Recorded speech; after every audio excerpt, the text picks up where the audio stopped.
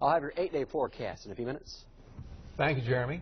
Kansas is on the road to safety with the 18th Annual Transportation Safety Conference. What this is, Susie, is a forum for local law enforcers and students to get the message out on driving safely. 13's Yang Wen stopped by to see what they had to say. Yang, what did they have to say? Well, Ralph and Susie, the two-day conference kicked off today with teenagers taking the driver's seat. High school students reenacted a scene too common around prom time. Let me drive. Come on.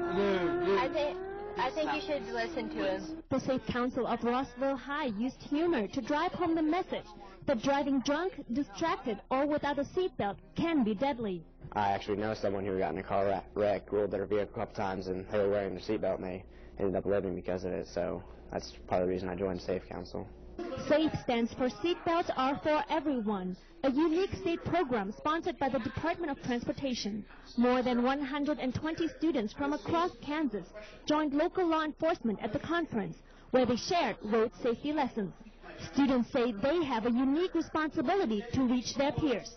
My goal is to reach the kids our age, because we have different senses of humor. Doing this, that's what I had in mind when I was editing the video.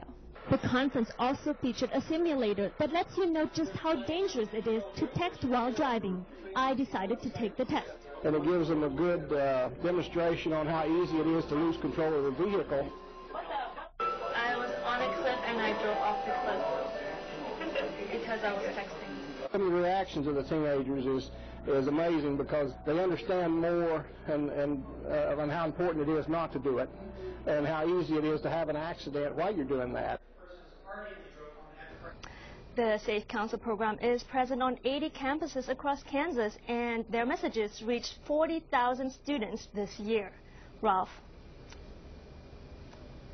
Pretty amazing, and we love the visual stuff they have as part of that, too. Yang Wen in the newsroom. Thank you.